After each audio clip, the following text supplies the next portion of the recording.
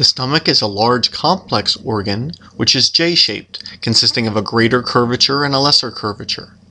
There are 3 layers of smooth muscle in the muscularis layer instead of 2. The stomach can be divided into regions: the cardia, where the esophagus empties into the stomach; the fundus, which can hold food during a large meal; the body, which makes up most of the stomach; and the pylorus, which narrows as it approaches the small intestine. There are 2 sphincters which limit flow.